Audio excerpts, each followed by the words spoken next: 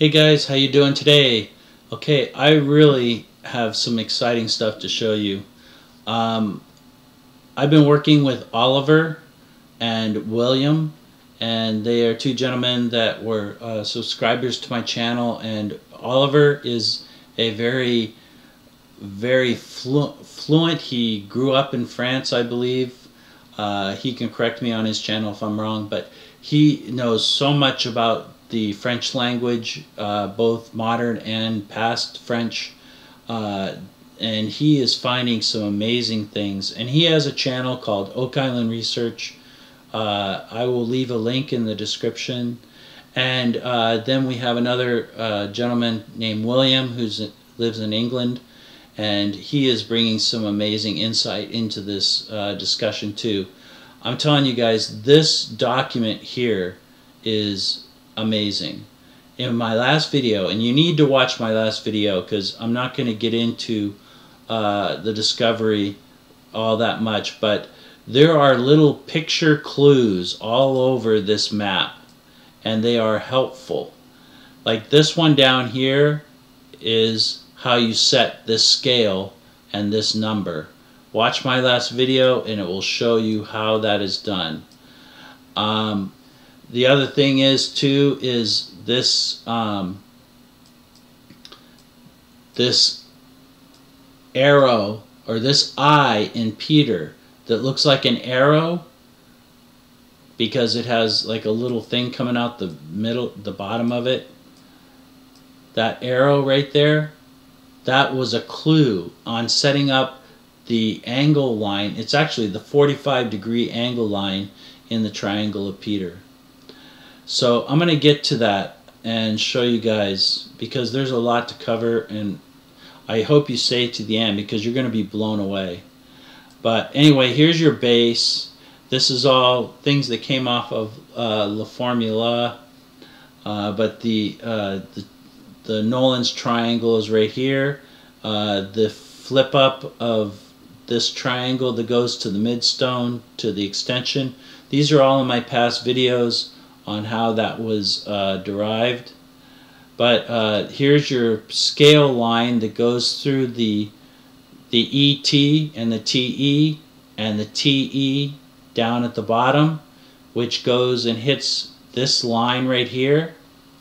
And then you take your scale line from the top of the triangle down to this line right here, which is drawn right here, and you measure it, and you get this number right here. Or actually, you don't measure it, you bring this line to this number, which is 1347 converted to 1443 with a pre-1668 value for a foot. And that is all explained in my last video. So let's move on, and let's put this back up still.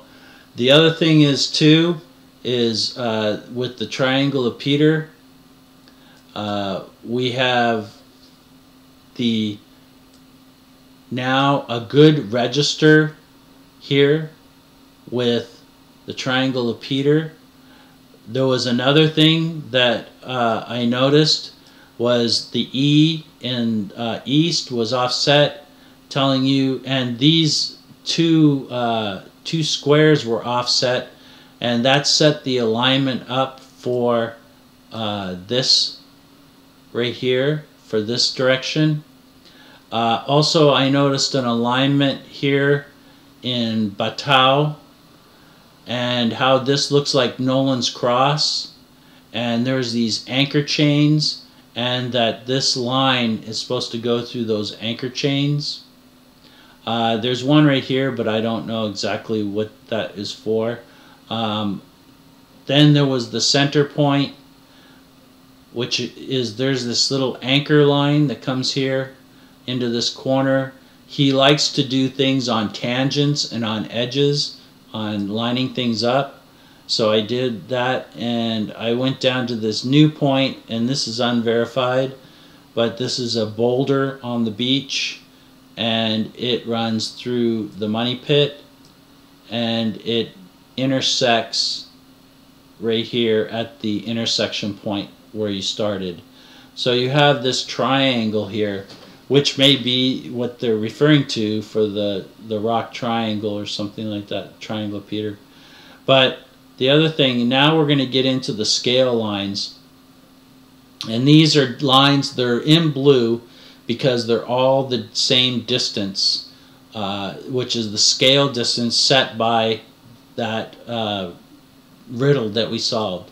The first one is, oh, and I should have left that up there, is when you draw the scale line to where it meets, you draw another scale line and it goes to the center of this quadrant. So that's another register line right there. That's a register line for this quadrant. So I'm pretty certain that this is lined up just right. So the next thing I want to show you guys is that there are two centers of data here. The first one is that emanates from the end stone of Nolan's Cross, and the second one is from Triangle 2. These are the two center points of all the data that comes out, and I will show you is here's the Triangle 2 is the center of this circle, which is set at the scale distance, and then the other one is at the end of Nolan's Cross, and that is set at this distance. Now Triangle 2 shows you the intersection of the hole right there, and that's on Zena Halpern's map. I'll put that up in a minute. The other one is the North Triangle, both or North Anchor.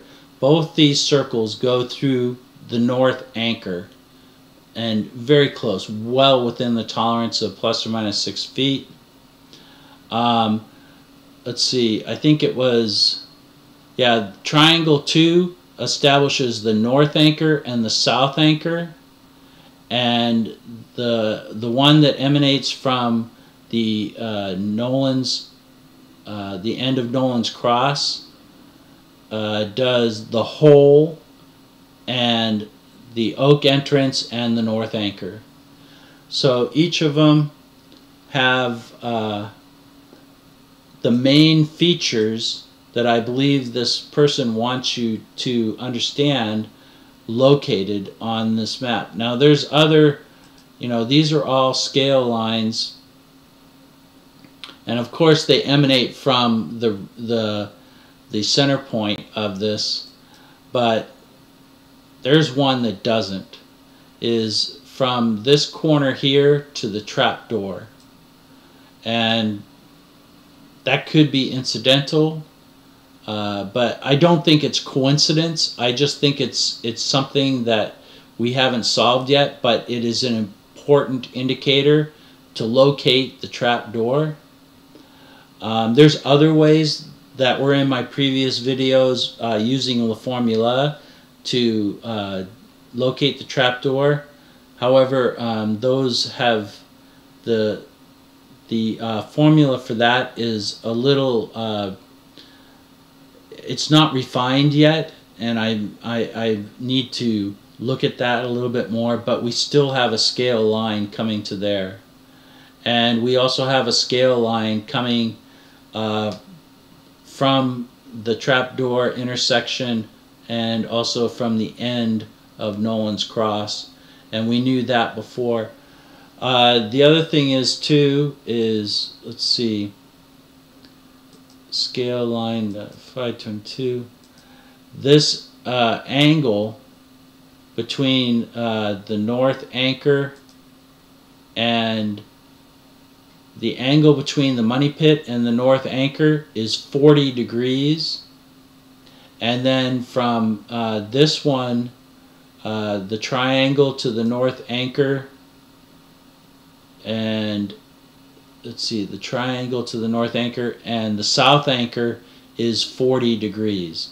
So you have two triangles here that are, let me take this off, you can see them better. So you have two emanating from the center here. You have, this is 40 degrees from here to here, and this is 40 degrees from here to here. That's too many consistencies to be a coincidence. Now what I would like to do is just show you now. I'm going to put all the other hard data that I had before. It's going to blow you guys away. And here's Fred Nolan's map.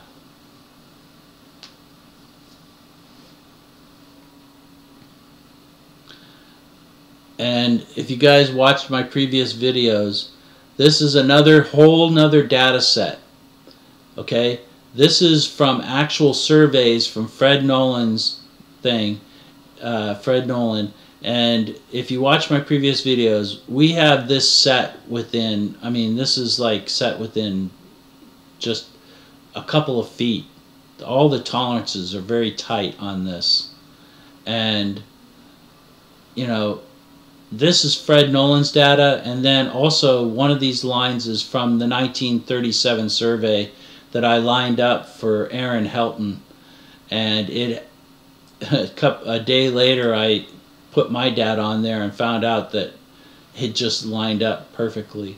So all this data here is Fred Nolan's, and this is, the blue is what we've extracted from the Rochefoucauld document, and it has put in all these different locations in a scale. These are all scale distances taken from that document to locate them. So there is something in that document. Check out Oliver's YouTube channel, OakIslandResearch.com, and he has some very interesting stuff also. But this document here is way more than what it seems, and there is much to be understood about this document. Alright, thanks for watching. I will talk to you guys later. Bye.